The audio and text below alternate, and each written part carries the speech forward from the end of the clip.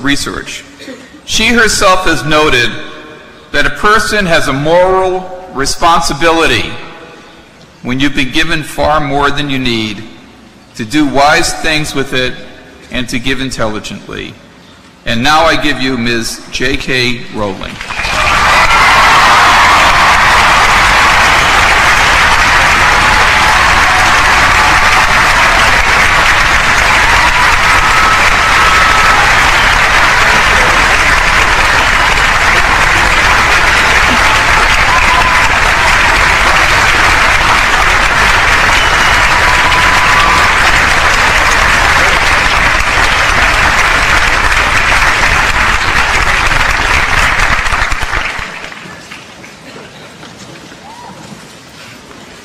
President Faust, members of the Harvard Corporation and the Board of Overseers, members of the faculty, proud parents, and above all, graduates.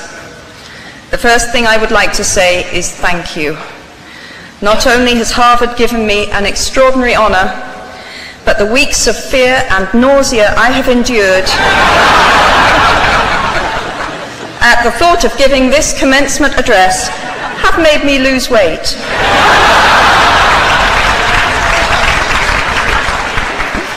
A win-win situation. Now all I have to do is take deep breaths, squint at the red banners, and convince myself that I am at the world's largest Gryffindor reunion.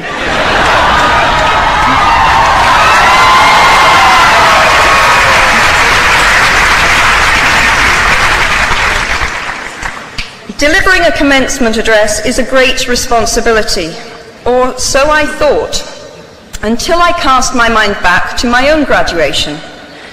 The commencement speaker that day was the distinguished British philosopher, Baroness Mary Warnock. Reflecting on her speech has helped me enormously in writing this one, because it turns out that I can't remember a single word she said.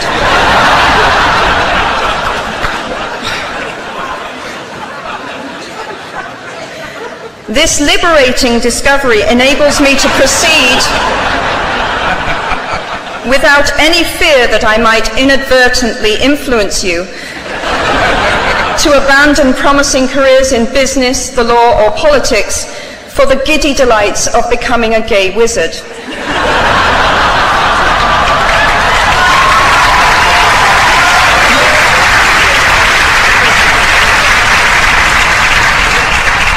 You see, if all you remember in years to come is the gay wizard joke, I've come out ahead of Baroness Mary Warnock.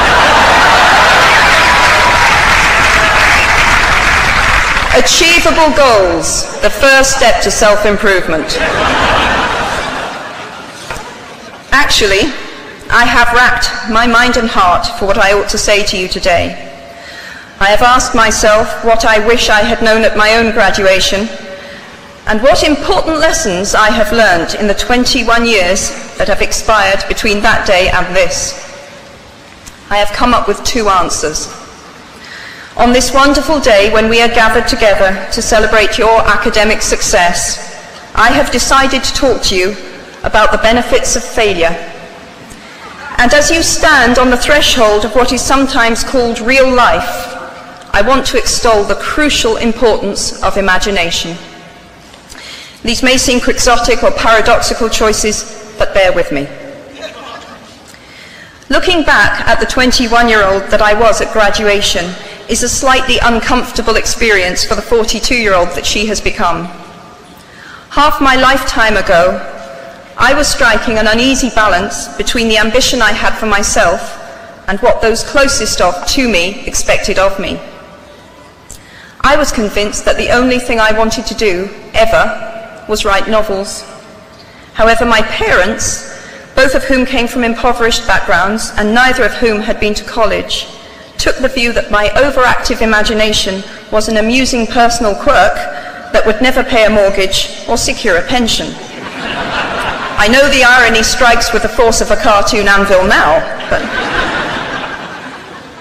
So they hoped that I would take a vocational degree. I wanted to study English literature. A compromise was reached that in retrospect satisfied nobody, and I went up to study modern languages. Hardly had my parents' car rounded the corner at the end of the road than I ditched German and scuttled off down the classics corridor. I cannot remember telling my parents that I was studying classics. They might well have found out for the first time on graduation day. Of all the subjects on this planet, I think they would have been hard put to name one less useful than Greek mythology when it came to securing the keys to an executive bathroom. Now, I would like to make it clear in parenthesis that I do not blame my parents for their point of view. There is an expiry date on blaming your parents for steering you in the wrong direction.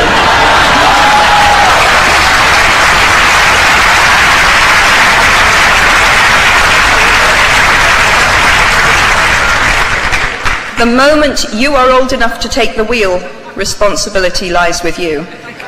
What is more, I cannot criticize my parents for hoping that I would never experience poverty. They had been poor themselves, and I have since been poor. And I quite agree with them that it is not an ennobling experience. Poverty entails fear and stress, and sometimes depression. It means 1,000 petty humiliations and hardships.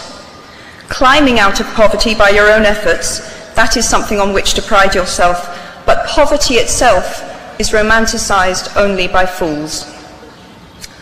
What I feared most for myself at your age was not poverty, but failure.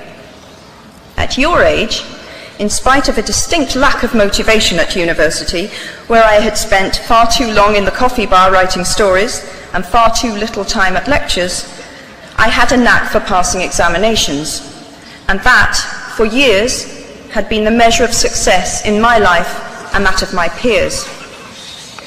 Now, I am not dull enough to suppose that because you are young, gifted, and well-educated, you have never known heartbreak, hardship, or heartache.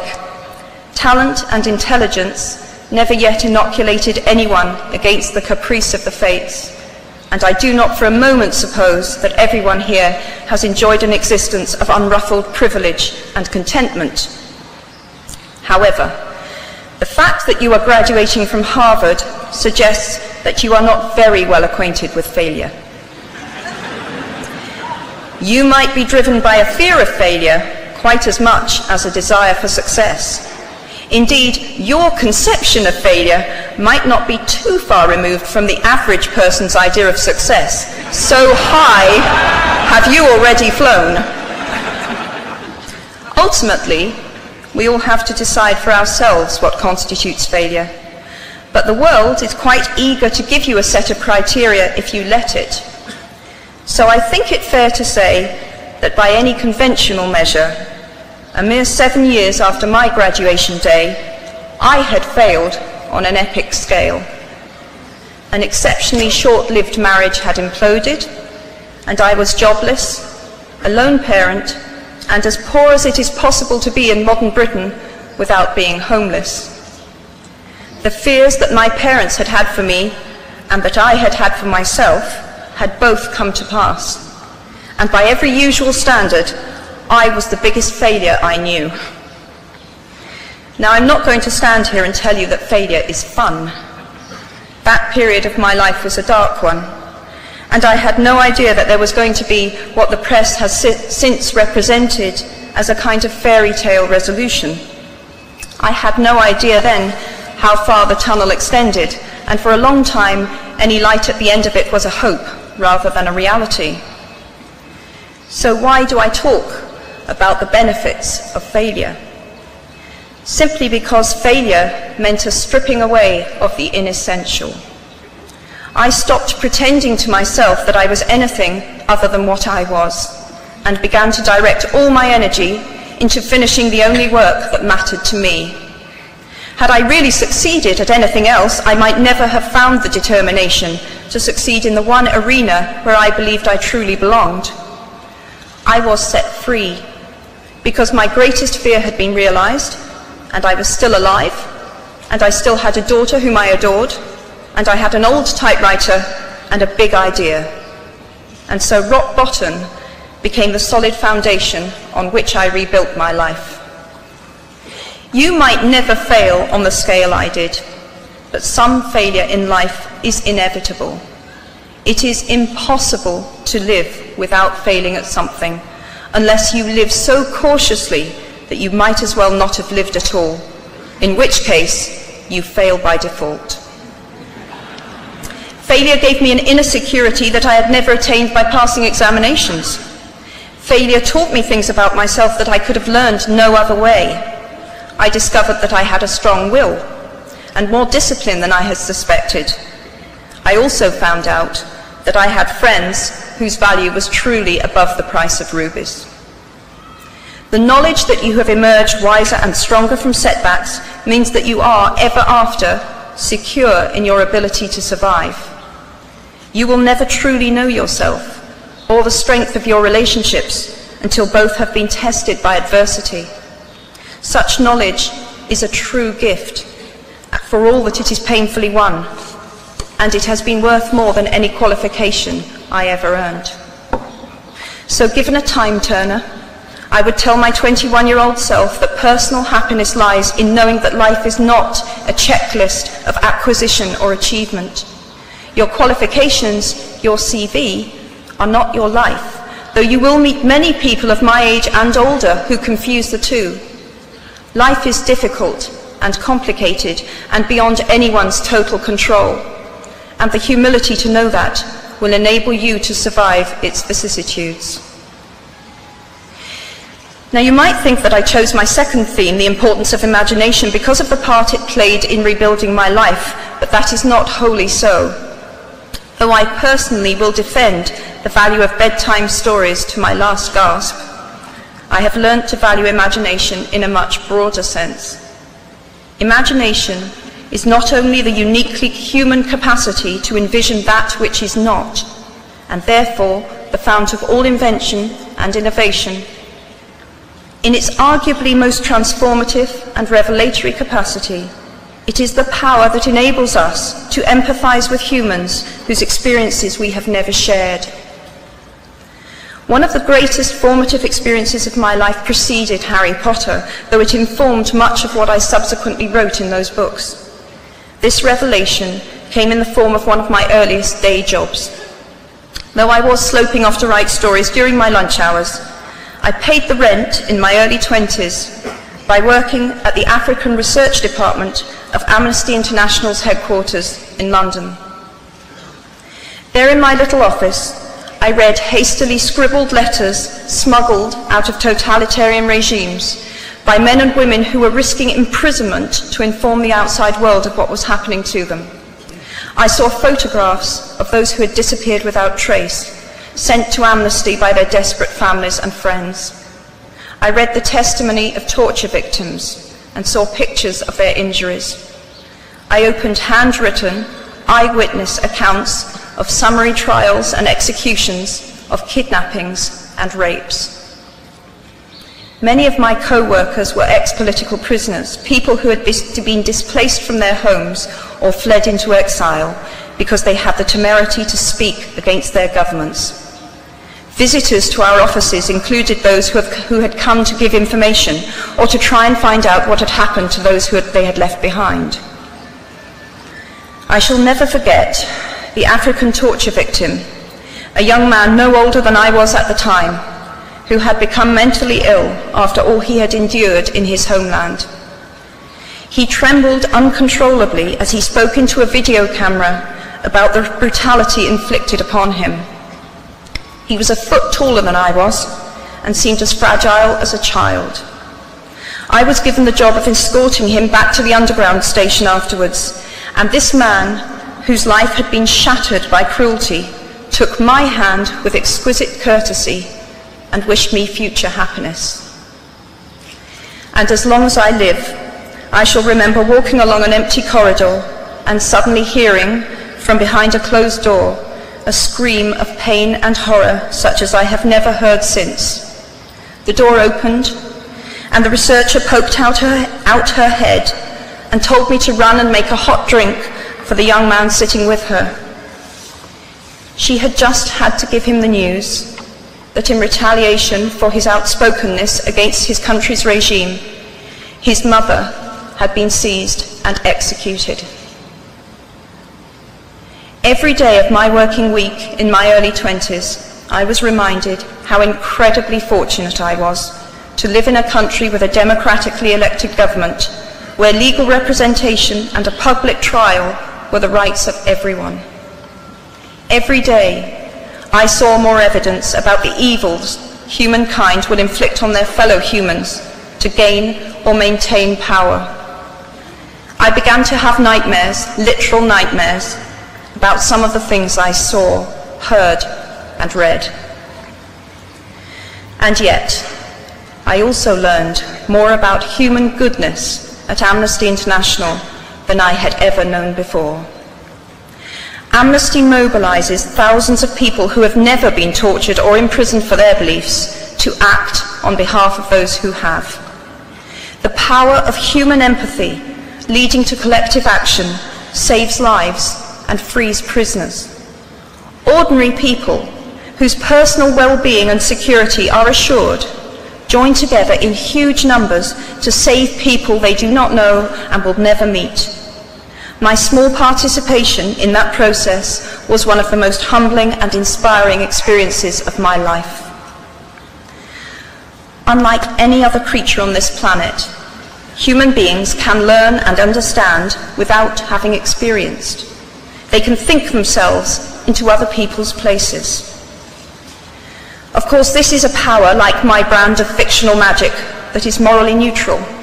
One might use such an ability to manipulate or control, just as much as to understand or sympathize. And many prefer not to exercise their imaginations at all. They choose to remain comfortably within the bounds of their own experience, never troubling to wonder how it would feel to have been born other than they are. They can refuse to hear screams or peer inside cages. They can close their minds and hearts to any suffering that does not touch them personally. They can refuse to know. I might be tempted to envy people who can live that way, except that I do not think they have any fewer nightmares than I do. Choosing to live in narrow spaces leads to a form of mental agoraphobia, and that brings its own terrors. I think the willfully unimaginative see more monsters. They are often more afraid. What is more, those who choose not to empathize enable real monsters, for without ever committing an act of outright evil ourselves, we collude with it through our own apathy.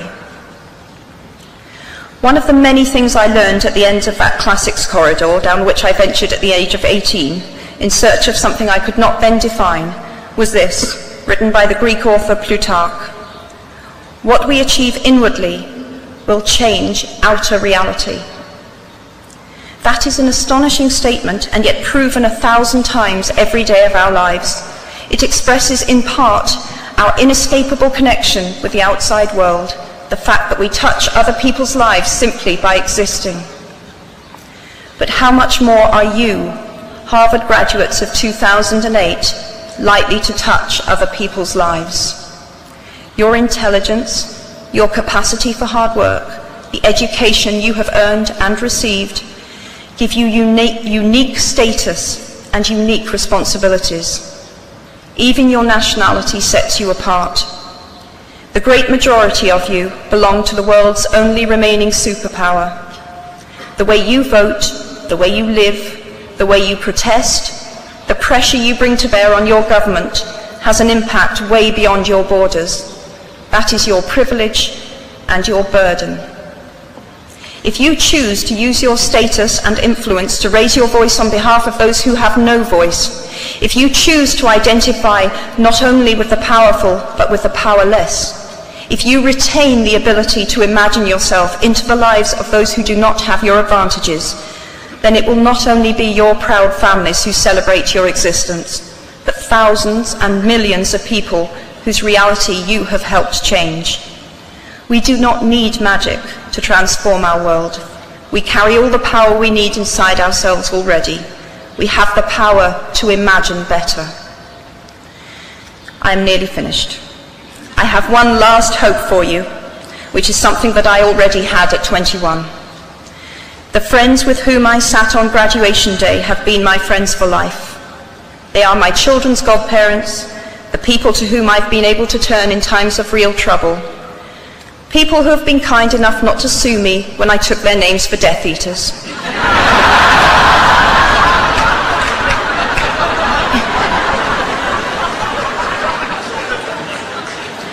At our graduation, we were bound by enormous affection, by our shared experience of a time that could never come again, and of course, by the knowledge that we held certain photographic evidence that would be exceptionally valuable if any of us ran for Prime Minister. So today, I wish you nothing better than similar friendships.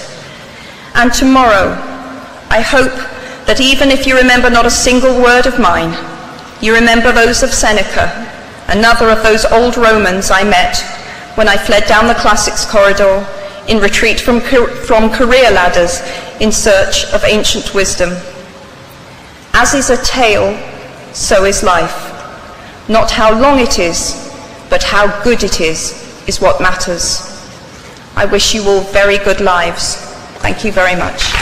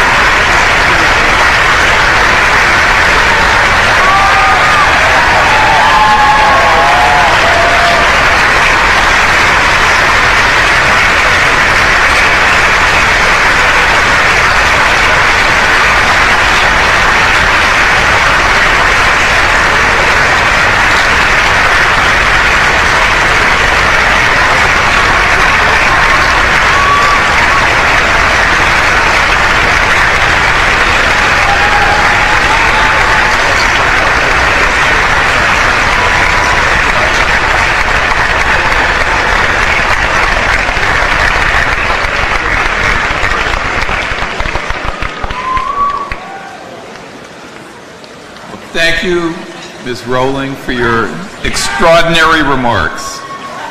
Thank you very much.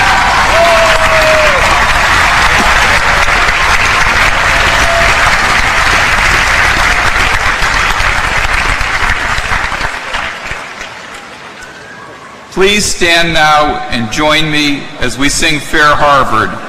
The words are included in your program.